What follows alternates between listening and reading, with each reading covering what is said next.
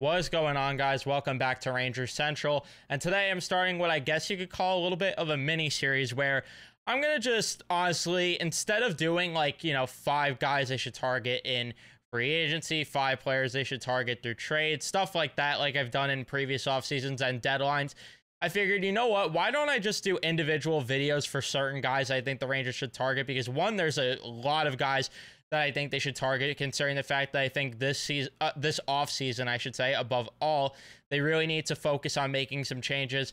And on top of that, I figured, you know what, I could go more in depth with these players. So why not do all that? Before we jump into everything, all I ask is that you leave a like on the video if you do enjoy it. Subscribe if you guys are new, especially if you're Ranger fans, and turn on your notifications so you know I upload or go live. Just because it's the off season doesn't mean we stop the grind here on Ranger Central. And if anything, I should say, I'm going to go more balls to the wall this off season than I have in previous ones.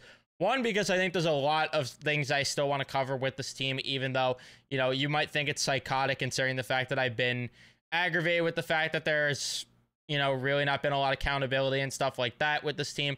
But regardless, there's just a lot on my mind with this, with target stuff like that. And on top of that, I don't want to slack like I've done in previous off seasons. And if you want to be a member, now is the time, because I could really put my focus on the membership program. So shout out to everyone that is a member. If you are one, give me ideas for content you want to see in terms of that. But now that I'm done wasting your time, as you can tell by the title and thumbnail, this is with the Seattle Kraken. And I was, cooking up armchair GMs thinking, what could the Rangers do? And I think we're all in agreement that the Rangers need to, at the very least, improve on defense and in the bottom 6 most of all. And, we could debate if they need to make changes to the core, the top 6, stuff like that.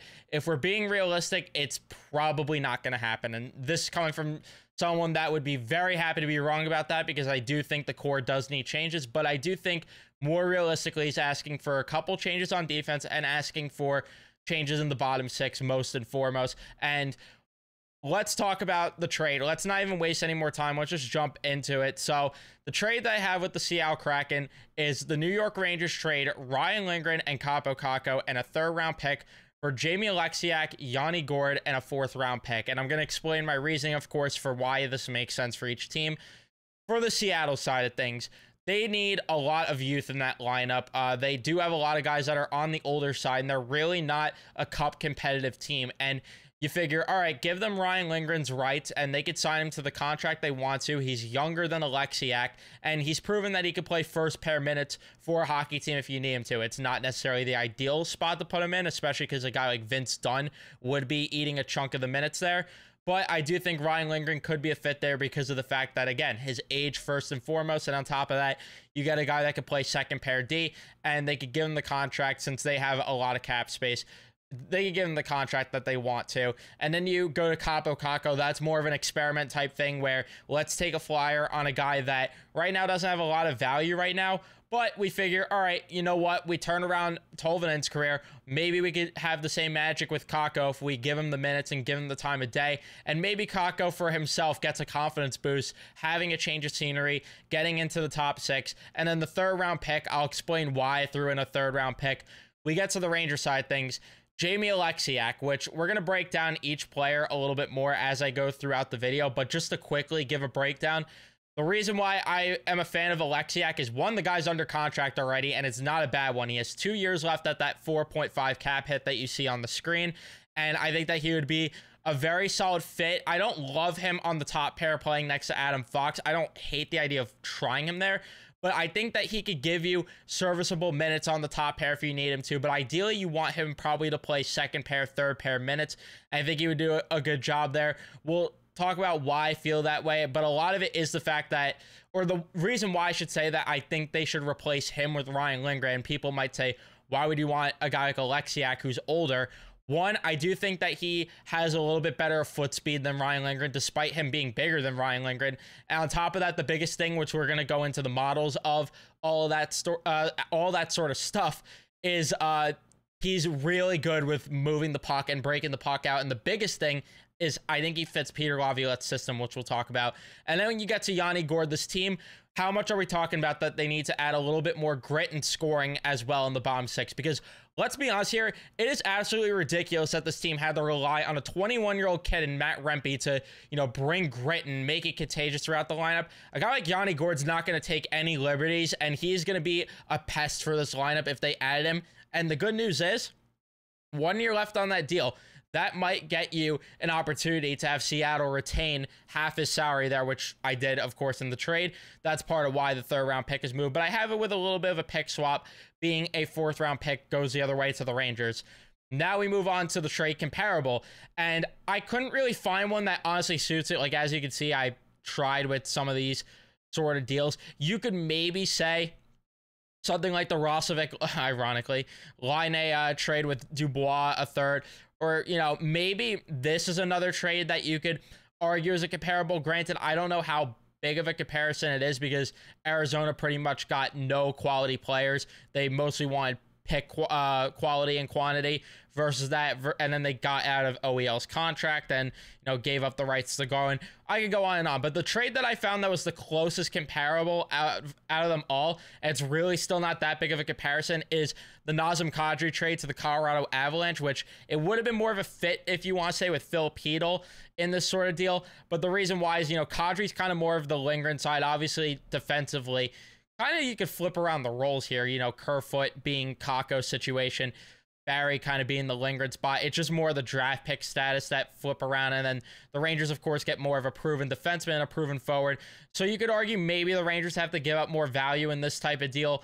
But, that's neither here nor there. I don't know, because I do think that a lot of it will have to do with the fact that Ryan Lindgren is going to get a lot more money, which is why I kind of have that value evening out a little bit more there. But I could see the argument that the Rangers have to give a little bit more. But we get into, since there really wasn't any big trade comparable, and that was the closest I could find, we get to, some of the things with Ryan Lindgren where you look at the difference between him and Alexiak. This is the all 3 zones model. Great work that Corey does with that. You can see his name there, all the plugging there, of course, because I don't want to seem like I'm taking advantage here. And if he asks me to take this down, I will, for all I care. But Lindgren, you look at the chart from this year, and I know people that are not big fans of charts are going to hate this, but it does speak volumes, because there is a lot of it that does translate to the eye test a good amount. There are some things that I disagree with, but I do definitely agree that zone entry defense was an issue with a guy like Ryan Lindgren.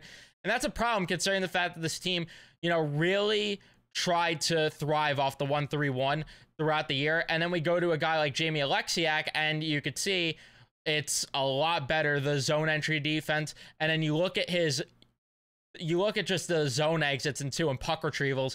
He is a lot better at retrieving the puck. He's a lot better at moving the puck out of the zone, despite, again, the fact that he's, I think, 6'7", like 250 or something like that. He's actually surprisingly good at moving the puck. I don't know if that has to do with good foot speed or a decent foot speed. Obviously, he's not going to have the best foot speed.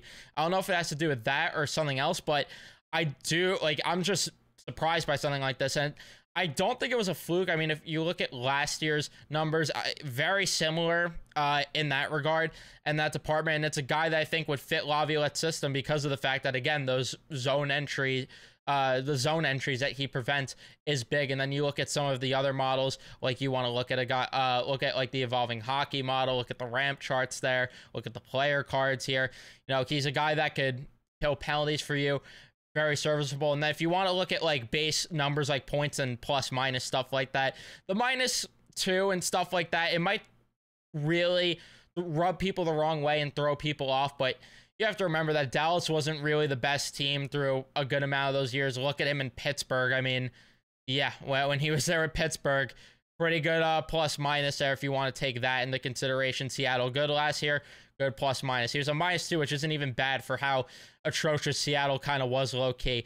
An issue here might be penalty minutes. That definitely might be an issue. He does take a good amount of penalties, which, Ryan Lindgren does take a decent amount, but definitely not to the degree of Alexiak if you do want to get a knock on it. And the other big knock I have with Alexiak in general is the contract itself, because I'm not a fan of 4.6. I'd love if they could find a way to get Seattle to retain even just $1 million of that. I'd feel a lot better him at 3.6. But you look at the points, 15 points last year, 25 the year before, 17, 14. consistently going to give you like Ryan Lindgren production from the back end, pretty much. The only difference is the guy is better at moving the puck, and I do think he plays a bit more physical than Ryan Lindgren. And then Yanni Gourde, I don't think I even need to introduce you guys really to. You guys know him from winning cups with Tampa Bay. You look at his charts from this year, a very impactful piece. His expected numbers did it. Like, he could have had more points than he did this year, and I'm pretty sure he was still productive.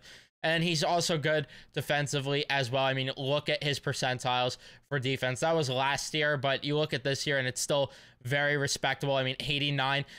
Offense took a dip, but a lot of that is because of the fact that it looks like he did get a little unlucky, which would make sense because Seattle wasn't necessarily, again, the best team. And the big thing with Gourde also is the fact that you don't have to play him in the bottom six if you want to. Like, if you really want to, I do think you could play him in the top six. It's not the ideal spot, but if you really wanted to, he's a guy that has played with good players before. As you can see, has put up very good points with good players like Steven Stamkos, I believe he played with. I believe he played with guys like even Braden Point throughout his time in Tampa. And then, of course, we know that third line where, you know, you could see the point production go down. But again, he still plays a physical brand, and the playoff numbers speak for themselves as well. Like, I don't think I need to introduce you guys to how good he is as a playoff guy. The guy has a track record. He's proven it. He's arguably, and not even close, I should say, the best member of that third line that Tampa Bay had. And, you know, again, 33 points, still not bad considering the fact that he's like consistently a 40-point guy, obviously minus the shortened season, and looks like he was dealing with injuries in that, or no, that season got shortened too. I don't know what I'm talking about, 70 games. But the point is, he's going to give you like 40 points. And for a bottom six guy, a guy that could slot into the top six if you need him to, that is a very good piece to have. And he is so versatile beyond that. Like, he could play every forward position. Yanni Gourde, like, if they don't get Alexiak, I could very well live with that if they find a way to get Yanni Gourde. I think this should be, above all, one of the targets for this team. If it's not during the offseason, Seattle wants to try to contend, it has to be during the deadline if Seattle's out of contention again, because this guy would be the perfect fit for this hockey team. I mean, we've talked about it ad nauseum on the channel time and time again with this guy. And then you look at what it would look like after the trade. Obviously, the biggest red flag you look at is the 1.9 to spend on a top six right wing spot, which, you know, if you want, or better yet, top line right wing, which is another big issue for this hockey team that they need to address. But again, you have flexibility like Jacob Trouba. You buy him out, all of a sudden, sorry, my session expired because I had this open for a while.